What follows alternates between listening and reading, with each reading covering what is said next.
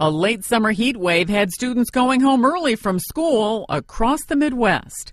Schools in Iowa, Nebraska, Wisconsin, the Dakotas, and Illinois let out early on Monday because it was simply too hot to be in school. Our building is well above 85 degrees on the second floor, and we want to keep them safe. And it's the humidity, it's the nighttime. It's just not cooling down. We can't cool our building down. Temperatures reached the mid-90s throughout the region on Monday.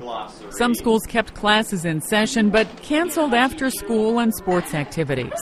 Others looked for solutions like bringing in extra fans and keeping the blinds down. Classrooms range from 87 to 90, and they can be pretty warm when they're sitting there all day in a self-contained classroom. We open the windows. We have plenty of windows and fans, and after a while, you just get used to it. I set her with water and then also made sure that she dressed so that she wouldn't overheat. The National Weather Service forecasts the heat wave to continue for most of the week.